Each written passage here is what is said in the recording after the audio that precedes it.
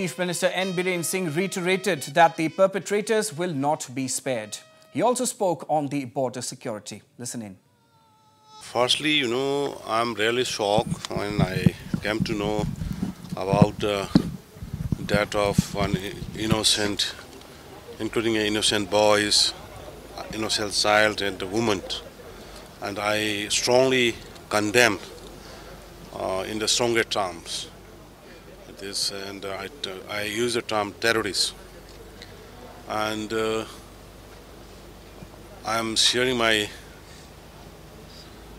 deepest condolence to the family of the bereaved families, and I have already instructed to the concerned home departments, my officials, including DGs and paramilitary forces, to nab the perpetrators and to punish according to the law of the land.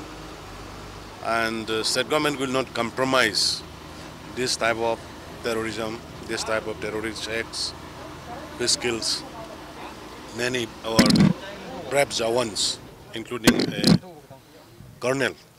It is highly condemned, naval, and I am condemning it.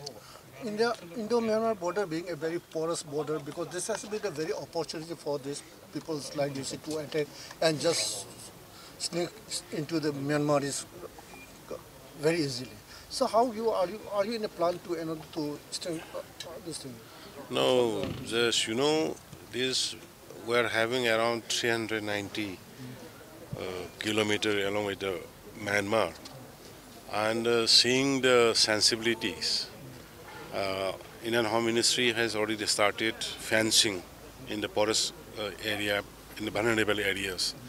And right now 40 kilometers of border fencing is on.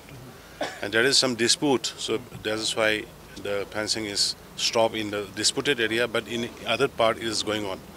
And it will be the priority of the government, both center and the state, to fence the porous borders so that in future this type of unfortunate incident never be happened. Okay. Are you going to strengthen the civil forces? Definitely the cooperation between the paramilitary forces, army and the civil police is very important, and we are doing it and we will continue it. And meanwhile, a rich tributes were paid to the martyred Assam Rifles personnel at the Imphal airport just a short while ago. Chief Minister N Biren Singh along with top Assam Rifles officials were present at the wreath-laying ceremony. A colonel of the Assam Rifles, his wife and 6-year-old son were amongst those killed in yesterday's cowardly ambush in Manipur's Churachandpur district. Apart from Commanding Officer Colonel Viplab Tripathi, Rifleman Suman Swargyari, Rifleman Karne Konyak, Rifleman R.P. Meena and Rifleman Shamal Das lost their lives in the ambush.